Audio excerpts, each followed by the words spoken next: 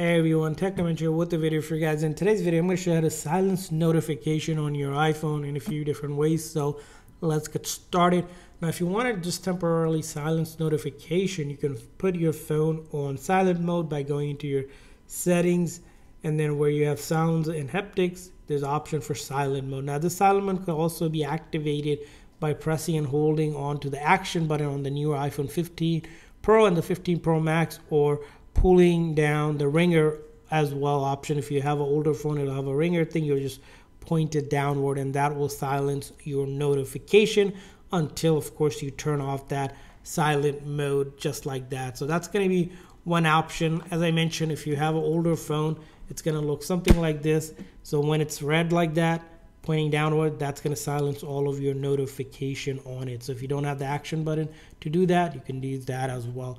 Now, other ways to silence your phone, it's going to be through a focus mode. So as you know, if you're using a focus mode, you can have things like do not disturb turned on, or set one of these custom ones. If you make one, basically that will allow you to get certain notification and silence other one, or you can simply choose to use do not disturb. In order to use do not disturb, pull down the control menu where you see there's a focus mode. You can click on it, tap on a do not disturb. That will again filter out or notification, or basically stop any notification from coming through as well. Now, you might think about maybe silencing notification more permanently for certain apps.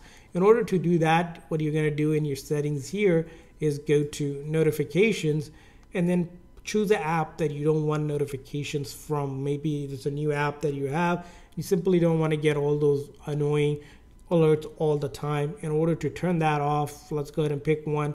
For example, maybe I don't want anything from the Game Center where it says allow notification. You click on that toggle and that's going to silence all the notification from that app, and it's going to list all the app you have downloaded, and you're going to just pick on the app that you don't want the notification, and then just not allow notification, and that will turn off all of the notifications for that app, and that's going to silence them. So those are different ways to silence notification on your iPhone.